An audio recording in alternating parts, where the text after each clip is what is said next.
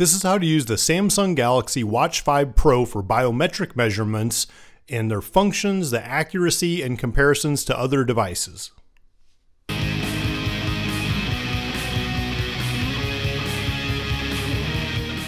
Now, since the Polar Watch is tracking my heart rate continuously, I want that to be the same on the Samsung, so I'm going to go to the settings. I'm going to go to Samsung Health, and in the heart rate it says measure continuously, so that's what I want. Okay. Now I need to get a face that shows my heart rate. So go to my wearables, watch settings, watch faces, and I really liked this one. Let's customize it. Complication 1. Sure, monogram, whatever. Complication 2, let's do the EKG. Then complication 4, actually I'd rather that one be the heart rate. And then I'll make complication 3 my blood oxygen. All right, now we can see I've got my EKG over here, I've got my blood oxygen, and I've got my heart rate. So I've got all the settings I need, and they're both constantly reading my heart rate. I did learn while wearing two watches at once that it is important to select in the watch settings for each of these devices which wrist you're going to be wearing the watch. That's going to be important for accuracy of your measurements. So what I'm going to do is put on my oxygen sensor, which is closer to an actual medical device versus just a wearable, and it says 77.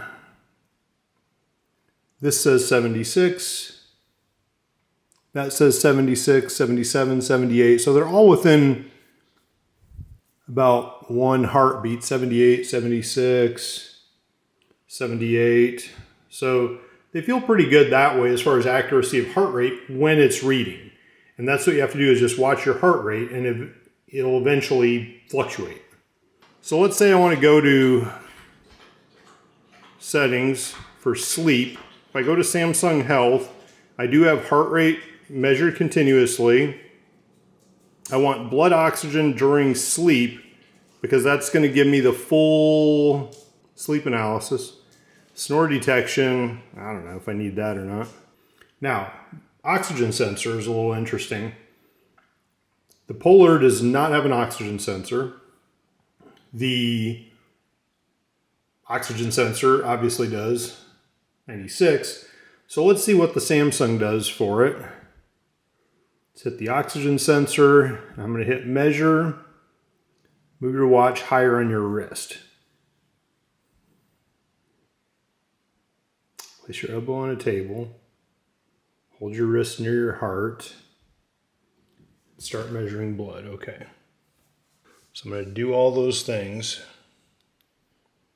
Then I'm going to hit OK.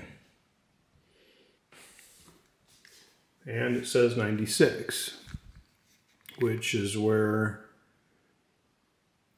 96 versus 97, 96. So the blood oxygen sensor is actually pretty decent, and it still says 78 versus 78, so that's pretty impressive.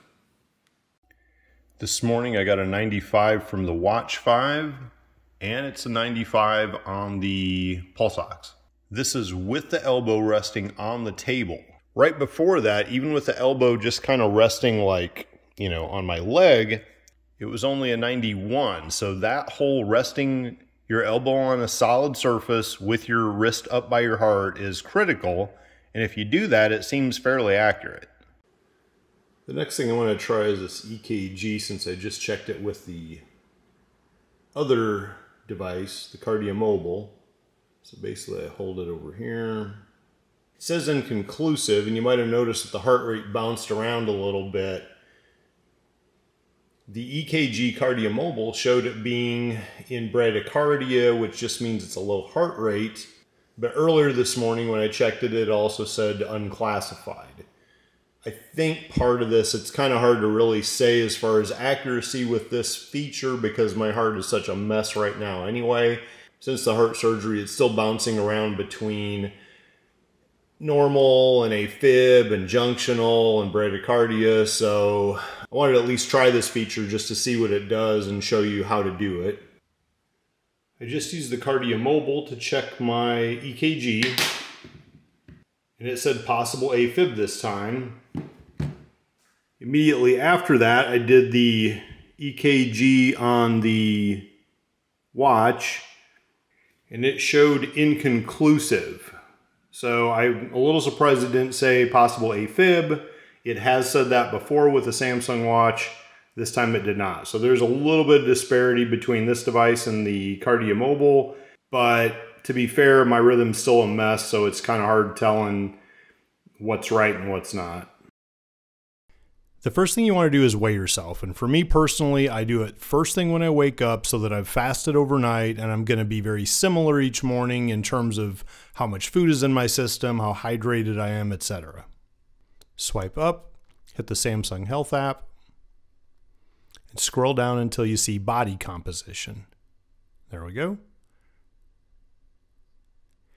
Now scroll all the way down to the bottom and you hit the measure. Enter the weight that you just measured. Now place the middle and ring fingers on the two buttons. And what it says to do is make sure that your hands don't touch and to hold your arms out so that it minimizes contact at your armpits.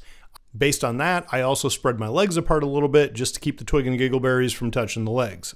Basically, any unintended touching of yourself to yourself is going to mess up the measurement. I've tried spot checking this a couple times with an old school set of calipers, which is the only other way I have to really measure my body fat, and they seem to be within a couple percent. The calipers are a bit subjective. It depends on how hard you pinch and everything. But overall, the numbers seem to make sense, especially when you look at my build compared to online pictures of this is what this percentage of body fat looks like. Subscribe to my YouTube channel below and let's celebrate turning fuel and air into adrenaline.